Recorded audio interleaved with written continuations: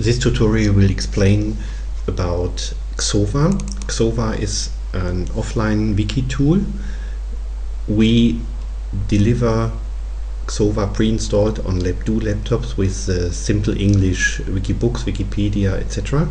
But there are more than 800 additional offline wikis available. You can see them and import them here, online and offline.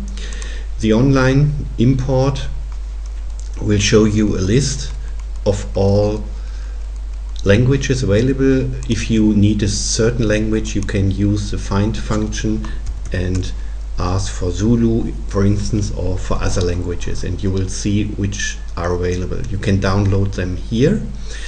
The drawback is that these downloads are in version 1 without pictures.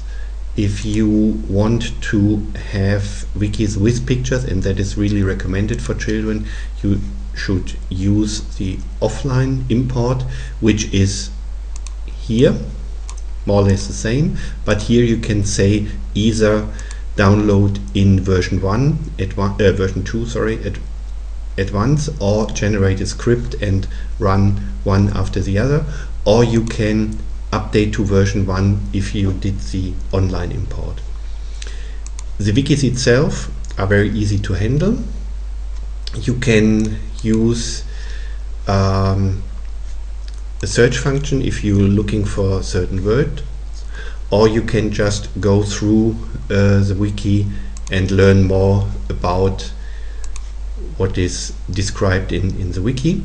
You can also add open several tabs, so you can switch between, for instance, Wikipedia, Wikiquote, Wiktionary, etc. Technically, all wiki files are kept in Labdoo public Xowa wiki, so you can download and add more wikis here. There are certain ways. One is to download within the Xowa tool. Another way is we have prepared archives for downloading on our FTP server. Of course, not all languages, but when you go to our FTP server, Wiki Archive, Xowa wikis, actually there is a 3.x releases available. Maybe in future it might be 4, 5, etc. And here we have Arabic, German, Spanish, French, whatever prepared. If a language is missing, please contact the Labdoo team and we will upload the archive you need. Just download them, unzip them, and move them to this folder, Labdoo Public Xowa Wiki, and they're ready to use.